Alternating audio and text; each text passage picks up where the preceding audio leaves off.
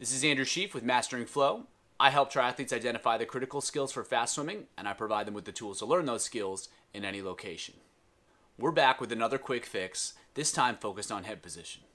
How you hold your head while you swim can make a big difference. Too high or too low can negatively impact your alignment in the water. Too high or too low can negatively impact your ability to breathe easily. Get your head position wrong, and it can make swimming a lot harder and a lot slower. Now, I have an admission to make. I actually don't know what head position is going to be best for you. It's not as simple as do more or do less. It can be different for different individuals.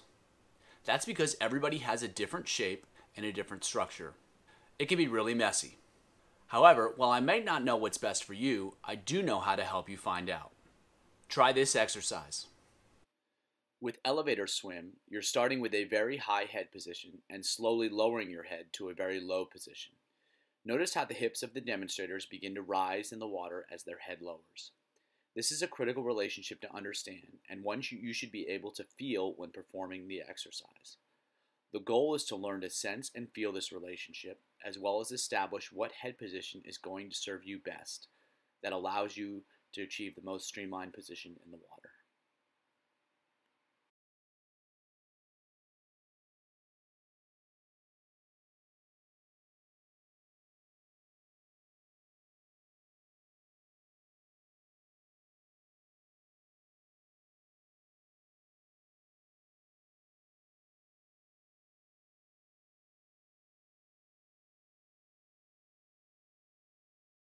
Take the elevator up and take the elevator down. Pay attention to what's happening when you go up and when you go down. It's not just about moving the head, it's about moving the chest as well. It should feel like you're pressing into your lungs as you lower the head and taking the pressure off your lungs as you raise the head. If you can't feel your lungs, do this exercise first. The ball float is the simplest float, and all swimmers should be able to accomplish it. Simply take a big breath, squeeze tight, and patiently wait for yourself to settle in the water. If you're concerned about becoming uncomfortable, simply perform the float in shallow water so that you can stand up as necessary.